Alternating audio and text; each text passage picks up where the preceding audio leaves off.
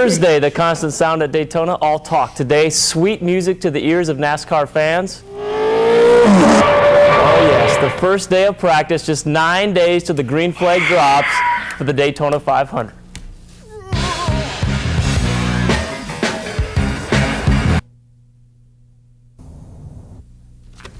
Good news, bad news tonight.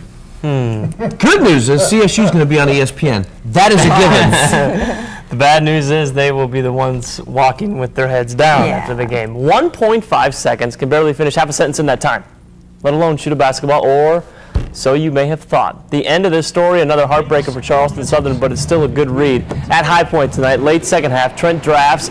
The kid from Buford pulls the Bucks within 2, 69-67. End of regulation. Bucks have a chance to win it. Get an awfully good look on the fast break. The layup's no good. We're going to overtime. Jump ahead to the end of overtime, like the very end. 6 seconds to play. Ed O'Neill, great dish to Curtis Rice, ties the game at 78. We're going to double overtime, right? Wrong. 1.5 seconds on the clock. High Point's Danny Gathings. Jumps, catches. Gathings got a good look and he shoots all in one motion. It goes in. The Bucks have now lost in the last 20 seconds 3 times in the last 4 games. Take another look at the shot. Breaks the Bucks' hearts. Leaves High Point on a high. Ouch. 81-78, and it's a 3-pointer. Wow. Is the final. Tough loss for Charleston Southern. Good news for South Carolina, though. Gamecocks will face Kentucky tomorrow, but not one of Tubby Smith's best players. Guard Gerald Fitch won't play with a sprained tendon in his hand. USC looking for their first win in Rupp Arena since the 96-97 season. High school basketball tonight. Burke hosts Garrett in a packed house at Rivers Middle School. Burke still waiting for their gym to be done. Falcons down early but trying to hang in. Good move getting it to Chris McCullough, 2 plus the foul, but Burke brings the D and the fence, the steal ahead to Oliver Young. His eyes get really big. So does his vertical leap. Dogs all over the Falcons tonight. 70-43 your final. Burke's girls also winning tonight. Other scores called in tonight. North Charleston beats Timberland. Big game for James Island. They beat Goose Creek on the road. Woodland beats Bishop England by a point. Only the fast need apply. The Bud Shootout tomorrow night in Daytona. A race for the pole winners of last year and former shootout winners. Jeremy Mayfield has the pole for Saturday night. Practice today, and Jeff Gordon with some trouble right away on the track. His car leaks oil. They figure out he had too much, not too little, so everything's okay. But more trouble after his session. Listen closely to the reporter's question and keep in mind the name change the sport is undergoing. Even though this is a different car from what you'll be racing in Winston Cup, to give you guys advantage. The next Cup? Yeah, the next Cup. Thank you. That'll happen a few times. I just hope it doesn't happen to me.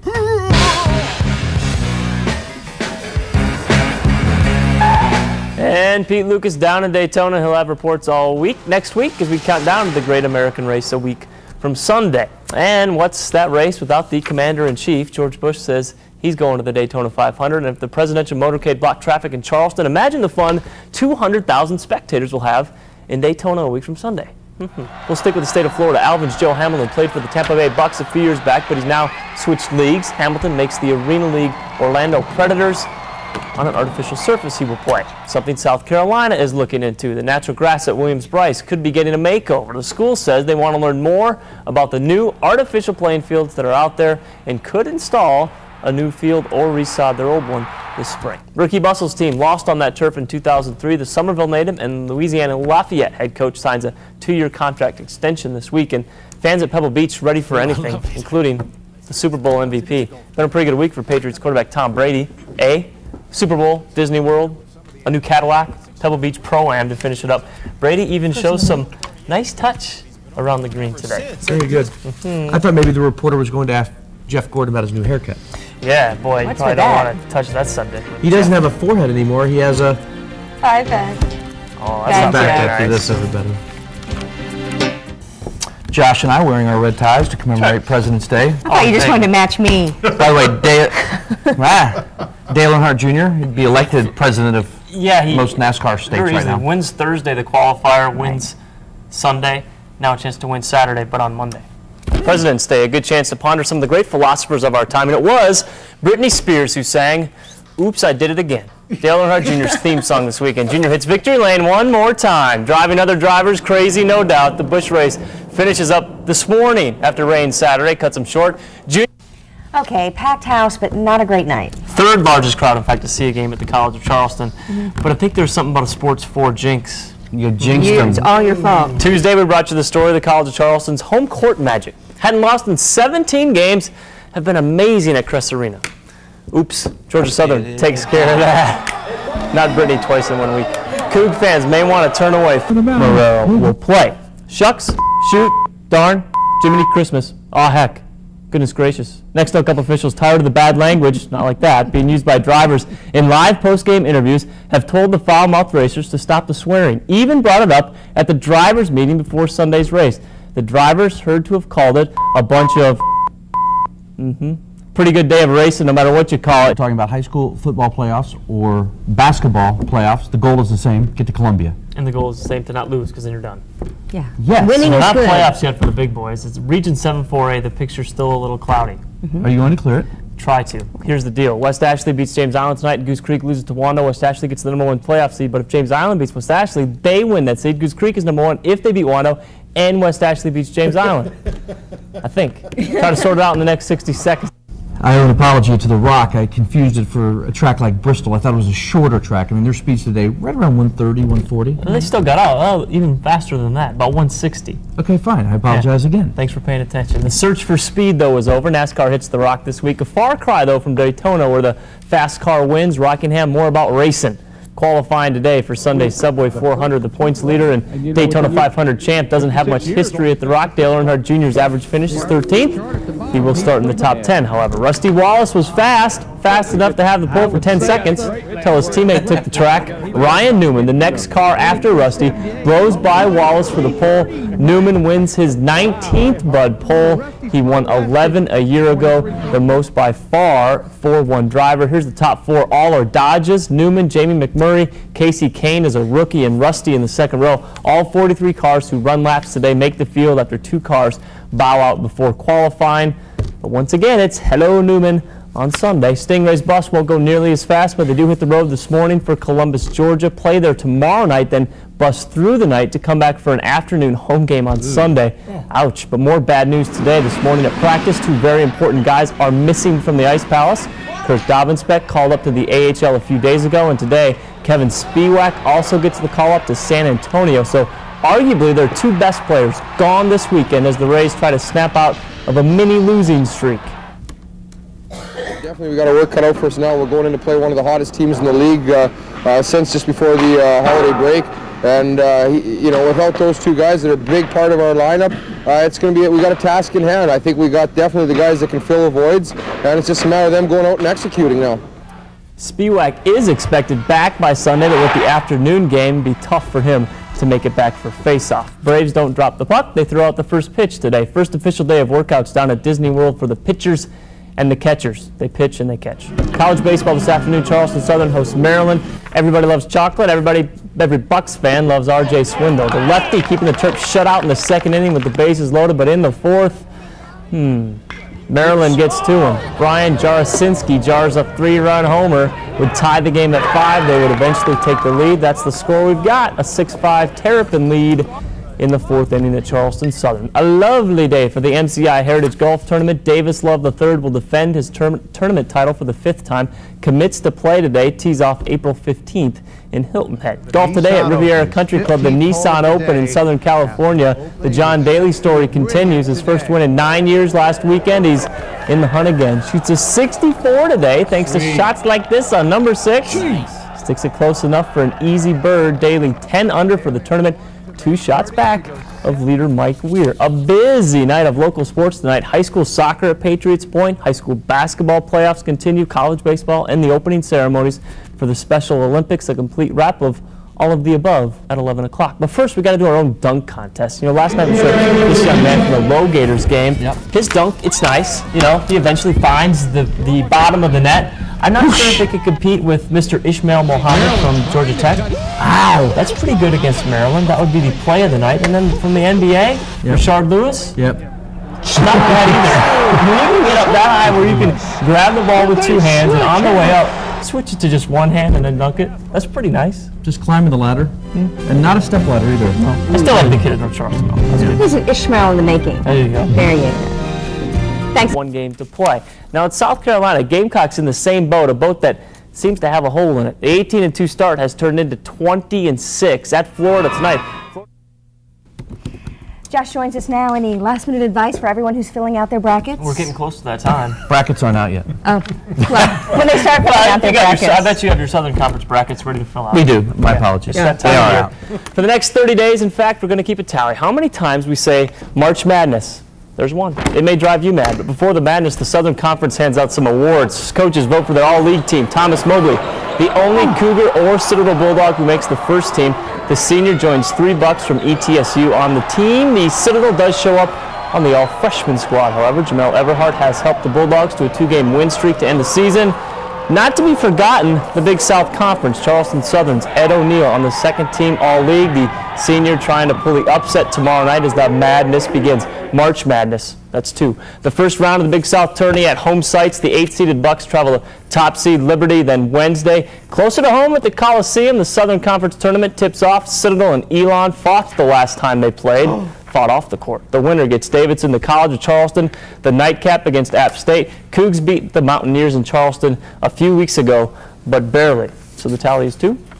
Very good. And this is just the second time the college goes into the tournament without a bye, so they have to win 4 games in 4 days to win it all. Sets up a big Wednesday of local basketball. Not yet tourney time for South Carolina. Still have 2 regular season games left, but bad news over the weekend. Rolando Howell's season is over after fracturing his wrist on that fall. The senior had scored in double figures in 4 of the last 5 games, but the Gamecocks were 11-1 without him to start the season, albeit against a much weaker schedule. The Stingrays' schedule still has them in California, have won 2 of 3 on their road trip, face off with Fresno tomorrow night. And rather than face the loss of Steve Smith to free agency, the Panthers signed their wide receiver to a 5-year contract today. Smith could have become a free agent on Wednesday. He led the Cats in receiving this past super season. And the Peach Bowl wants a piece of the pie, the BCS flavor. The Bowl Championship Series is adding a 5th game to their stable. The Peach Bowl says they are interested in becoming that game. The reason for another big money bowl game? Letting some of the smaller schools in on the action. BCS games paid out $14 million per team this past year. The addition wouldn't happen until the 2006 season. The 5th game will become part of the national championship rotation as well. And looking for some other champs? Yeah, head of the Low Country Dog Agility course in Mount Pleasant. They let the dogs out this afternoon, getting set to host a regional competition in 2 weeks. And the first thing that you notice, it's not all the big boys. If you can't hang with the little dogs, don't leave the porch. Size may not matter, it's all about the time. When you go to trials, you see dogs from, little tiny dogs like Jeannie up to, we had a Great Dane at our last trial. So there'll be quite an assortment there. We have a great time with my little guys. You're starting to see more and more small dogs in agility now because we're finding out, yes, the little guys can be just as competitive as the big guys on a smaller scale. Yep, more on the dogs and those who love them coming up tonight at 11. A couple of parting shots. High school basketball tonight. Goose Creek travels to Marlboro County and SC State is at Florida A&M. And free speech apparently only goes so far. Sunday's match play championship. Tiger Woods and Davis love the third. Davis, tired of a heckler in the stands who keeps yelling, "No love, no love." He has him kicked out. He finally finds him. He's gone. Davis was as well, beaten by Tiger. Of course, he got upset the most when he was not playing so well. Did you call that match play madness? Match play madness, that doesn't count. Okay. Still sitting on 2 for March Madness. Okay, up 3. There we go. He was ready, I'll put that right there, little tally board. That's all the time we have right now. We'll see you back here at the top of the hour. Complete wrap-up coming up in sports is the Citadel in action this afternoon. We'll tell you if they are March Sad or March Mad coming up live in sports. If you're a basketball fan, even if you're not a basketball fan, pretty good basketball today. It is some good games again today. Not much bracket busting, however, going on in round 1 on Wednesday. All but one of the higher seeded teams advanced to round 2 today, but almost a different story in the early game today. Furman trying to make some noise against the top seed East Tennessee State. They led much of this game to the Paladins, but they trail when they cut the lead to 1. But the Bucks just too big and too good late. Gerald Fields inside. ETSU survives a scare. 94-84 is your final. The second game, Davidson's Bob McKillop gets some help from his son, Matt McKillop, with the 3. Davidson survives a near scare from the 3rd seed Elon. Your final score 69 61. So here's what's happening tonight. Wofford and Georgia Southern in action, and the College of Charleston, of course, takes on Chattanooga after using that 45-27 spurt in the second half to beat App State last night. They advanced to play the Mocs at 8:30. And last night, one Cougar had the pro Cougar crowd singing his praises. Bernard Jackson's stats won't jump out at you, but as Pete Lucas tells us, the big man plays with a big heart. Alrighty, Pete, thanks very much. Cougs and Mocs go tonight at 8:30. The SEC tournament picture beginning to get a little clearer. USC loses, Vandy wins last night, so they are tied for third in the SEC East, and we do know now that Dave Odom's club will play in the first day of the SEC tournament next week in Atlanta. No bye for these Gamecocks who lose to Kentucky, so make it 5 losses in their last 7 games. Gamecocks finish out the regular season at Tennessee on Saturday, still trying to secure that NCAA bid. A great team, played a great basketball game. And the other team, ours, regrettably did not meet the challenge. Definitely want to get there at least one time in my career. Have not been able to do that so far, and hopefully this is the year. I think this is the best chance I've had so far. We're in a good position still, but we still have some work to do. One bright spot for the Gamecocks, they did get to see Ashley Judd in person. The best looking Kentucky fan around, shows up to cheer on her beloved Cats, and it's always nice to include her in the show for whatever reason. Those staff changes we told you about on the Clemson football team a month ago made official by Tommy Bowden today. Mike O'Kane is the new offensive coordinator. Brad Scott, assistant head coach and offensive line coach. Finally, it's 8 stories tall. NASCAR fans, get ready for the NASCAR IMAX movie in 3D. Dale Jr., how would he look 20 feet tall? We'll find out. A sneak preview tonight at the Charleston IMAX Theater opens nationwide March 12th. You can just hear the vroom vroom. Hey, Ashley Judd just called. She wants to get a copy of tonight's show so she can see herself on your sportscast. Who's that?